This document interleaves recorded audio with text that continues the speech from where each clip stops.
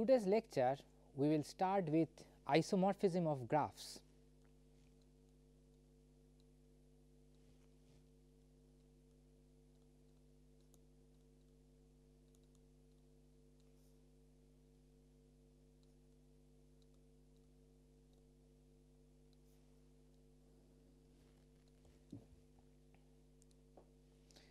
Now, we have already seen that a graph G is an ordered pair of sets V and E, where V is called the set of vertices and E the set of edges. Now, we have also seen what we mean by vertices and edges. Roughly speaking, V contains some points and E contains pair of those points, not necessarily all the pairs, and each pair corresponds to an edge, and it may so happen that there may be repetition of these pairs, so that within two vertices there may be more than one edge, edges, as well as there may be self loops. Now, sometimes what happens is that we draw two graphs, but there may be a one-to-one onto mapping from the set of vertices of one graph to the set of vertices of the other, such that the adjacency of the vertices are maintained, and in those cases we say that the two graphs are isomorphic. Now, we go for the formal definition. It says that two graphs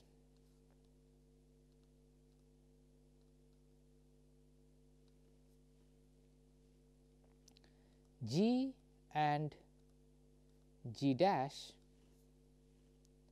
are said to be isomorphic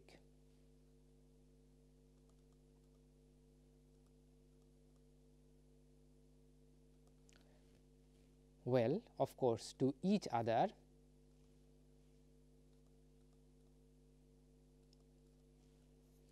if there is a 1-to-1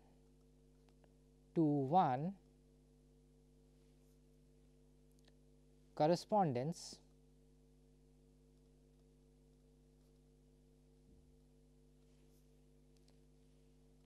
between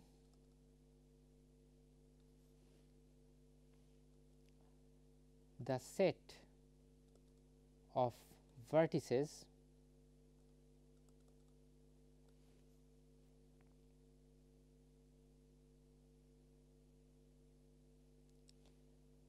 and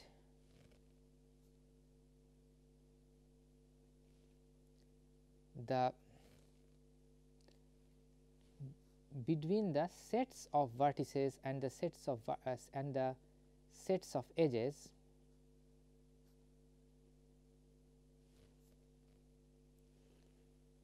so that the incidence relationship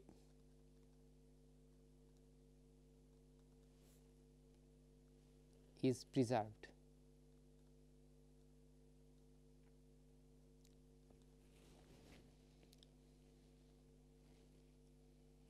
Now, let us look at an example.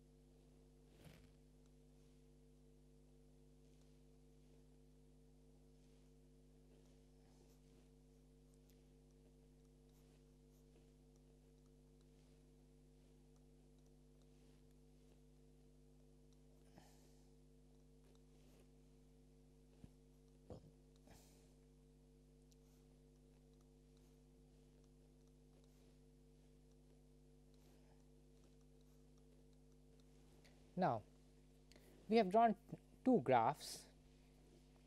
Let us call this graph G and this graph G prime. Now, apparently they are different graphs, but I will now give a one-to-one onto correspondence from the set of vertices of G to the set of vertices of G prime, and a one-to-one correspondence, one-to-one onto correspondence from the set of edges of G to the set of edges of G prime, and we can check that the incidence relationship is preserved, or in another way the adjacencies are preserved, that if two vertices are adjacent in G, they will become adjacent in G prime, and the corresponding edges also will be mapped to the corresponding edges. So, I will give the mapping.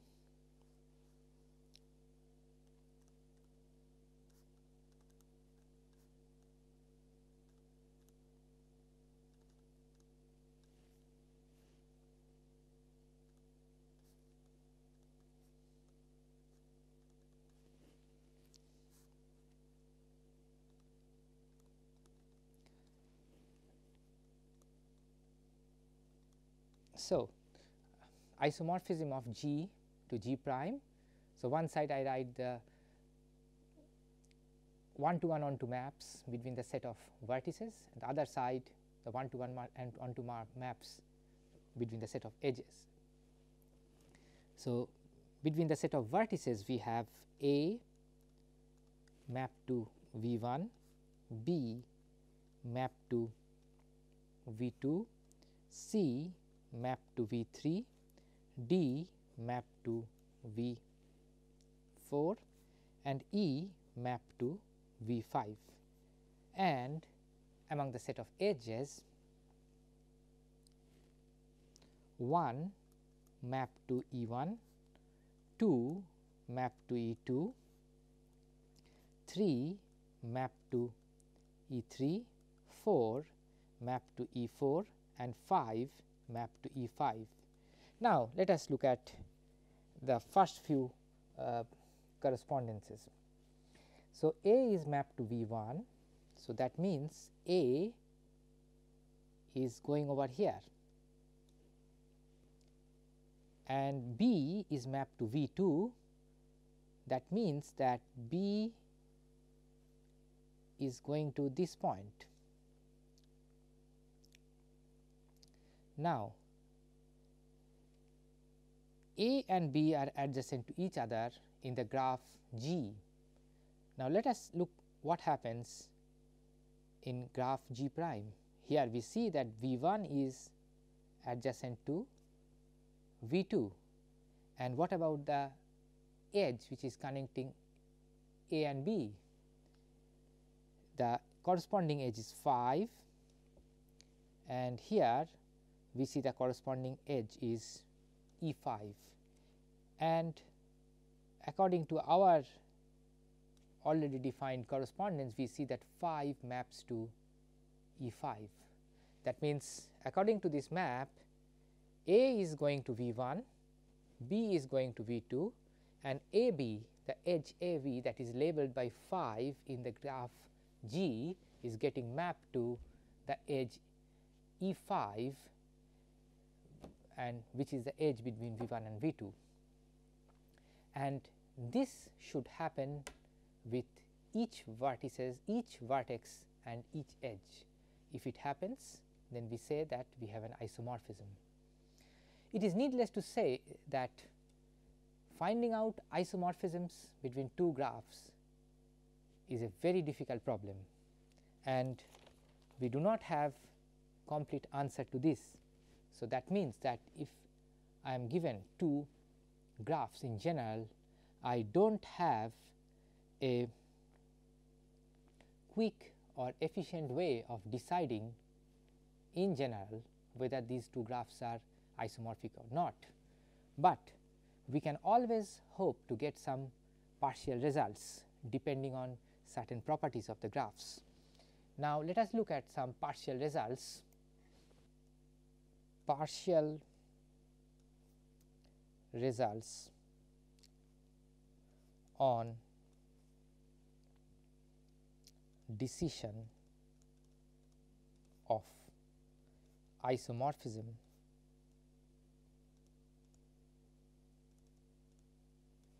of graphs.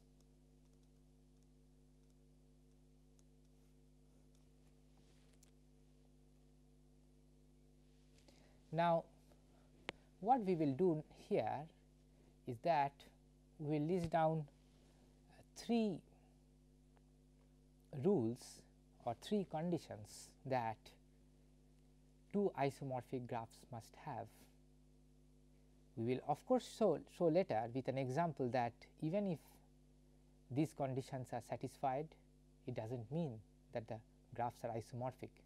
What we can say is that if 2 graphs are not isomorphic, then what we can say that if these conditions are not satisfied by these any 2 graphs, then they cannot be isomorphic. I repeat again, we will give 3 conditions. Now, what we will claim and what is very evident is that if there are 2 graphs for which these conditions are not satisfied, then they cannot be isomorphic. However, we will give examples and show that there are graphs which satisfy these properties and still they are not isomorphic. Now, let us look at the properties.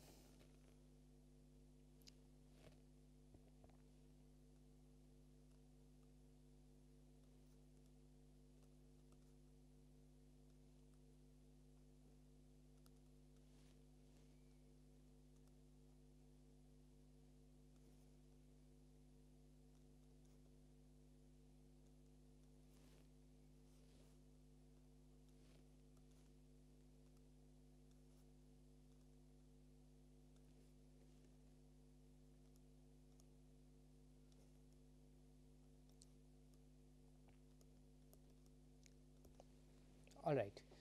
So, if we have 2 isomorphic graphs, then they must have same number of vertices and they must have the same number of edges.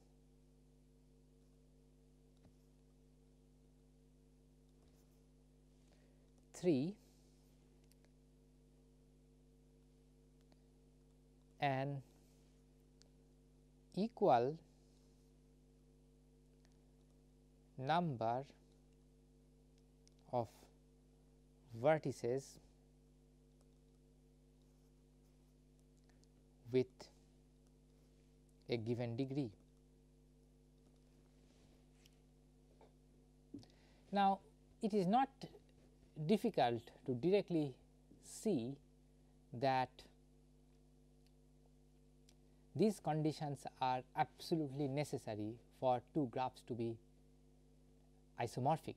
That means that if 2 graphs are isomorphic, of course, these things must happen. So, if these things do not happen, then they are not isomorphic, but it is quite possible that these things do happen, but still the graphs are not isomorphic.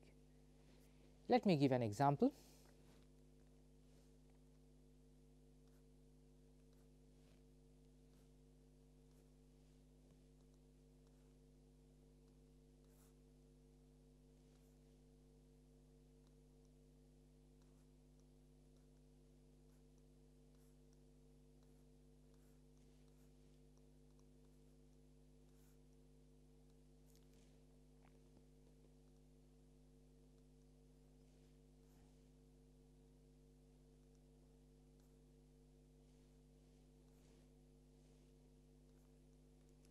Now,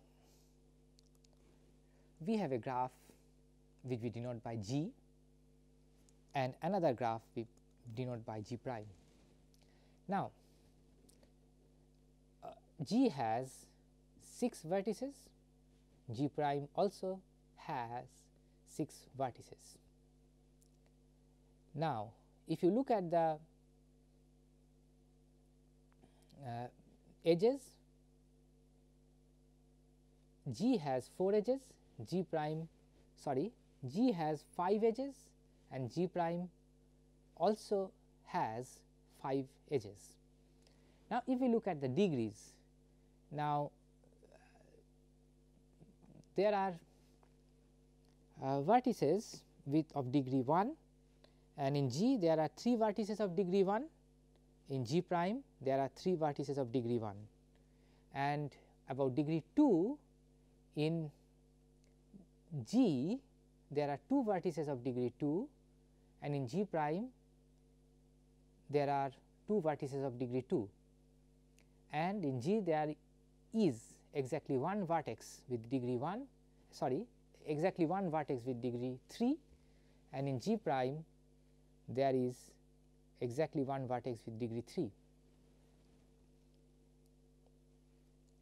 Now, what we claim is that these two graphs are not isomorphic.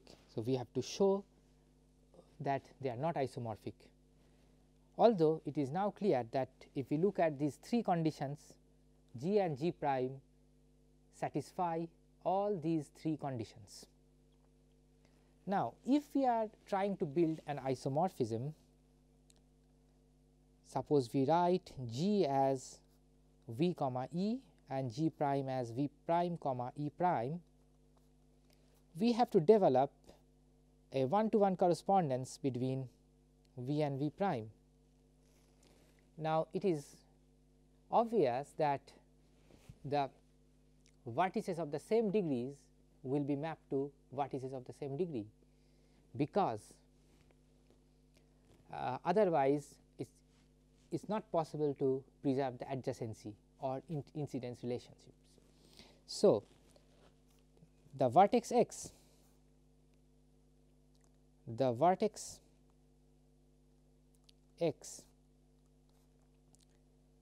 has to be mapped to the vertex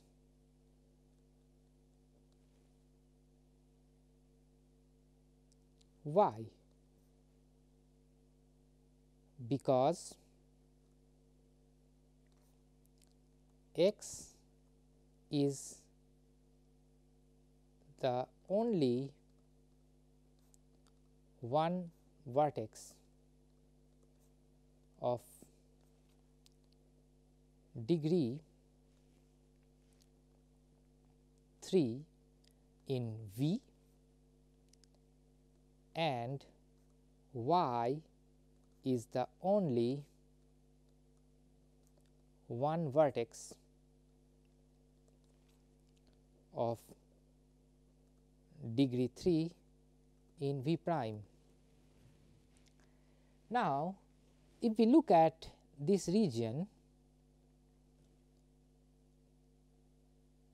and this region, we see that from x, 2 vertices are connected which are of degree 1, but from y only one vertex is connected which is of degree 1. Therefore, there is a structural difference between these two graphs. If we think a little more, we will see that no matter how we arrange our permutations, or so to say the mapping between V and V dash, I will never be able to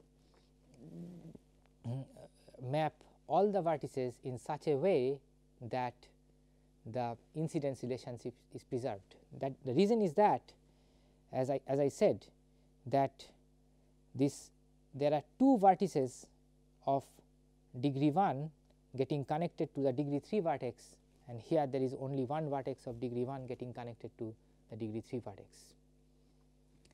Therefore, G and G dash are not, G and G prime are not isomorphic.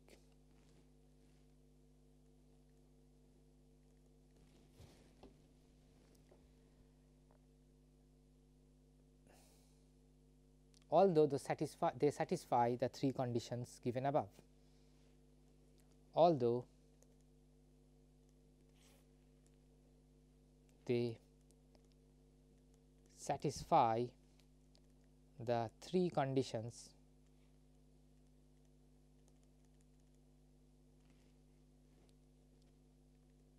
given above.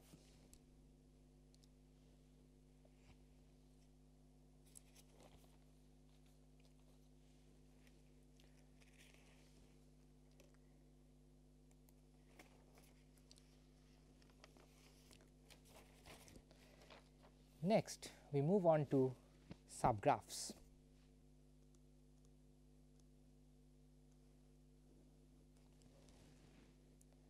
If we have a graph, let us denote it by G equal to V comma E, we can always think of a subset of V. Well, let us call it V prime, which is a subset of V, and we can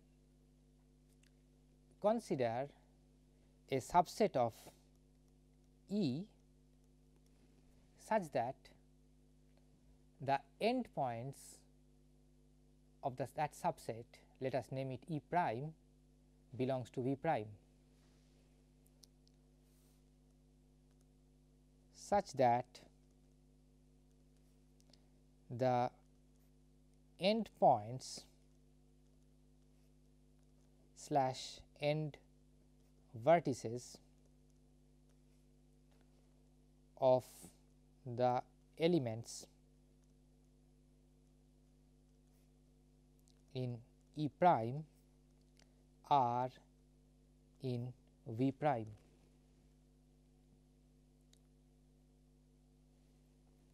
Then the resulting graph, which is in some way a smaller graph than G, getting derived from G, is called a subgraph of G. Let me write the definition more systematically. A graph G prime is said to be a subgraph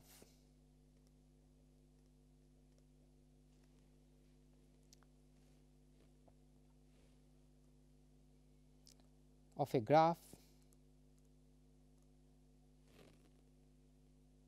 G if all the edges of G prime are in G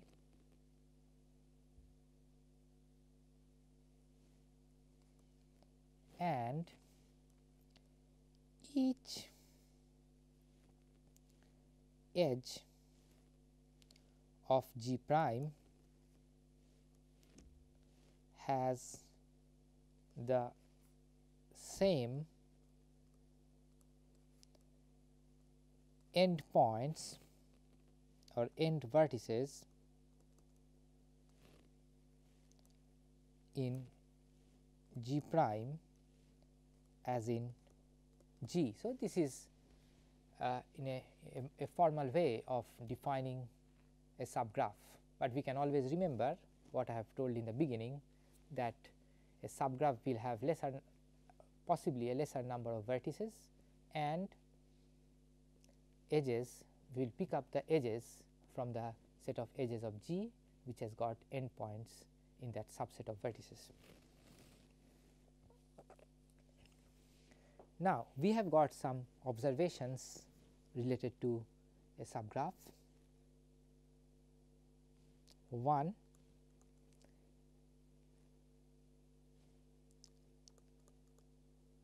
every graph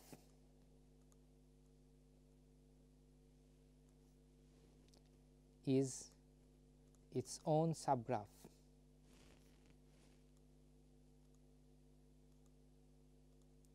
Well, this is of course obvious. Then 2,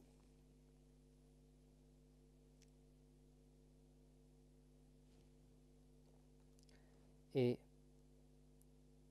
subgraph of a subgraph of a graph G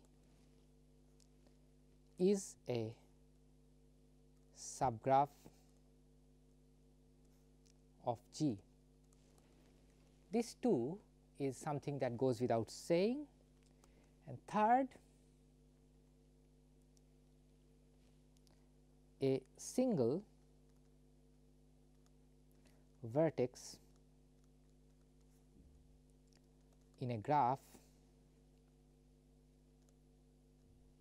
G is a subgraph of G. That is also direct from the definition. And 4, a single edge in G together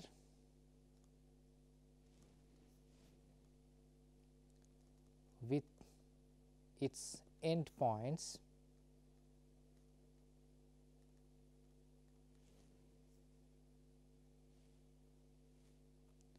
is also a subgraph of G.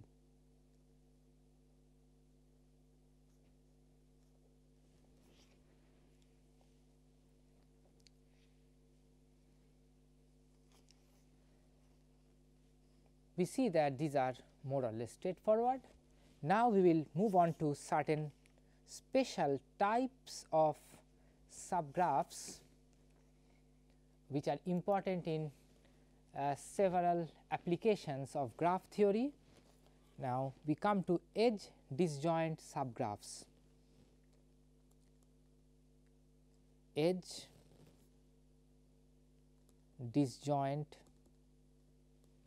subgraphs.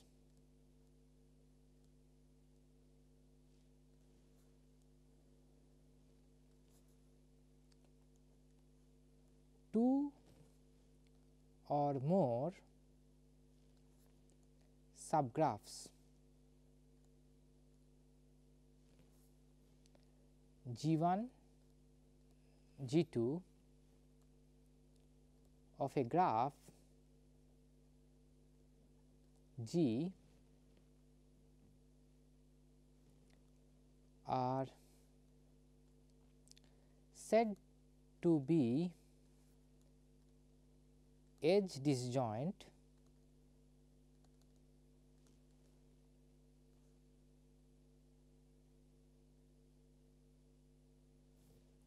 if G1 and G2 have no edge in common. Now, let us look at an example. Suppose we have a graph like this.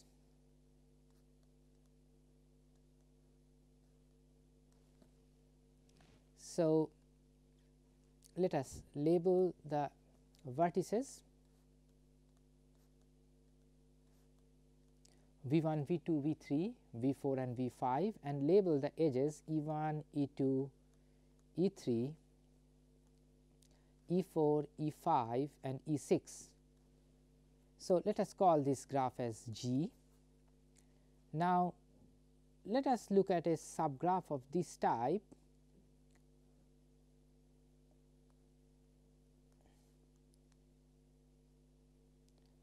V3, E4, no, it is not E4 over here. So, V3, this is the vertex V3, E3 is over here, E1 is over here. V1, E2 and V2, and another subgraph V3, V4, here this is V5. So, this is V5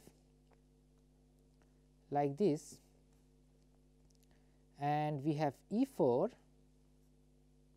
E5 and E6. Now, suppose I write G1 as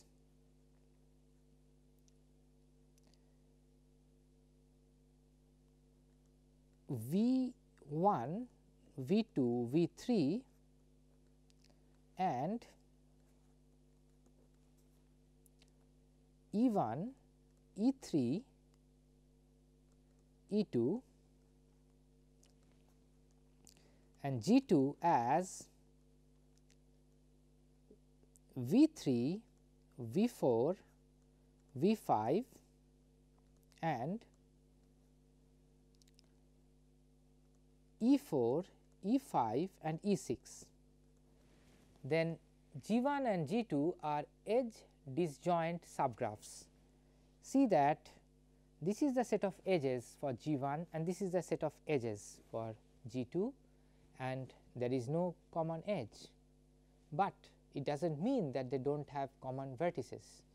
We see that the vertex V3 appears in both the sets of vertices of the subgraphs. Now, we come to vertex disjoint subgraphs.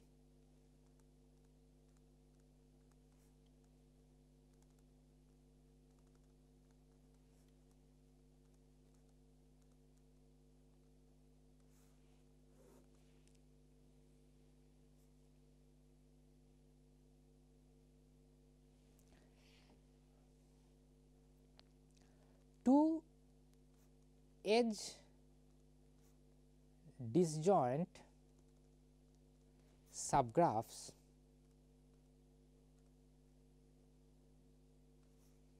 are said to be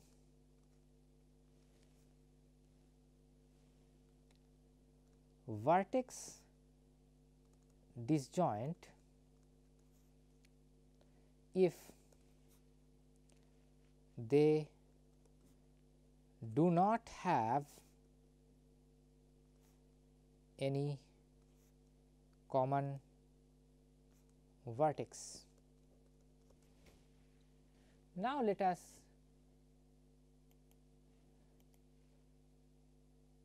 look at an example of a subgraph of a graph.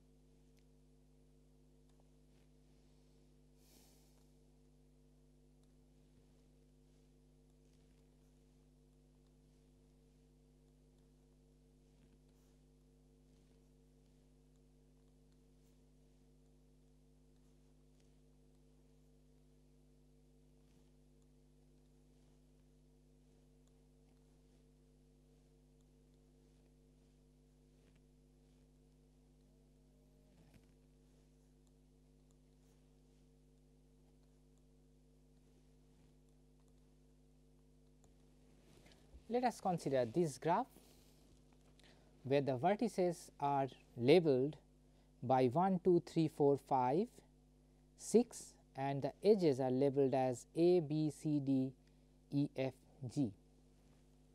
Now, let us consider another graph.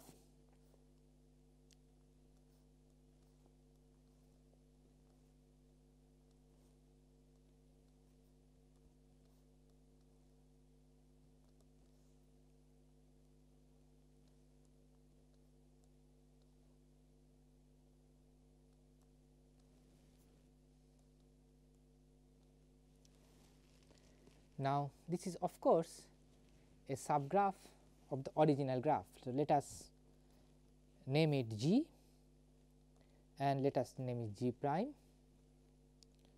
G prime is clearly a subgraph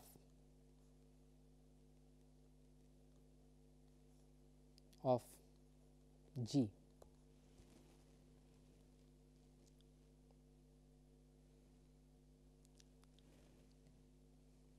Before I end today's lecture, I will introduce few more terminologies. One is an isolated vertex.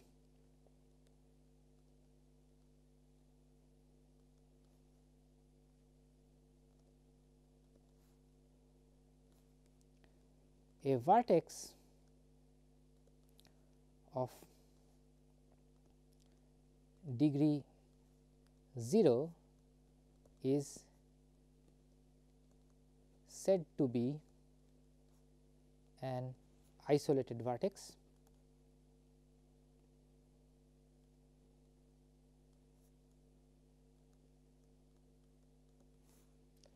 Then a pendant vertex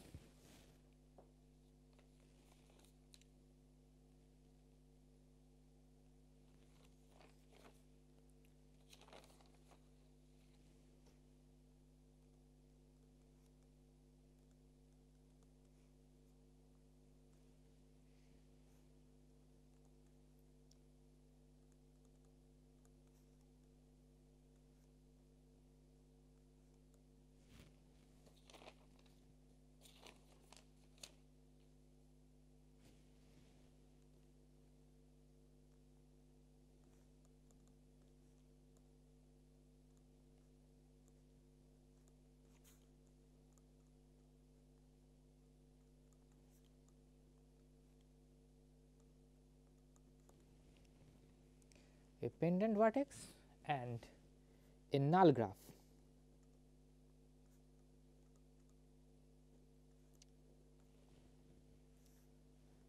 A graph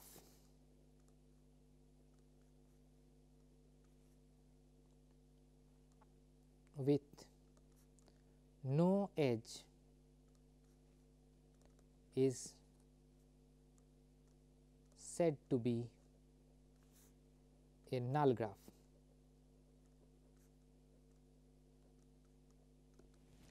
Now, for isolated vertex, an example may be like this. Suppose I have a graph over here, a vertex like this. So, suppose this is V 1, V 2, V 3, V 4 and a vertex is over here which is called, let us say, V 5. This V 5 is will called an isolated vertex.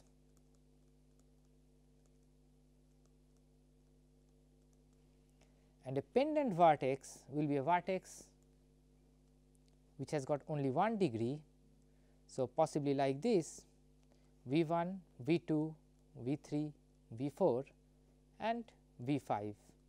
This is a pendant vertex, and a null graph will be graphs of this type which has got only vertices, but the set of edges is a null set.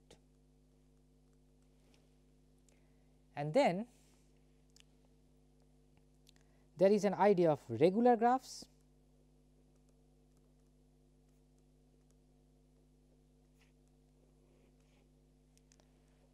A graph in which each vertex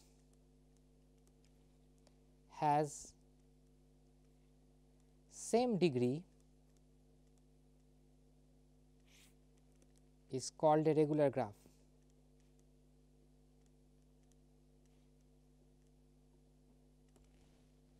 And if this degree is, let us say, d, then it will be called a d-regular graph.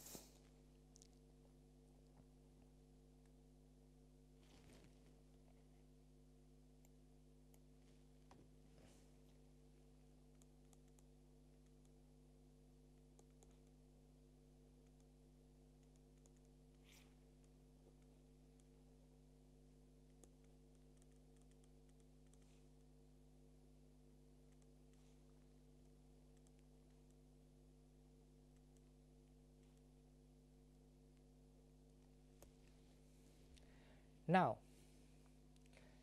we think of again the isomorphism problem. Here we will see that it is very difficult to solve the isomorphism problem for two d regular graphs, whatever be the value of d, which has the same number of vertices and the same number of edges. With this, I end today's talk. Thank you.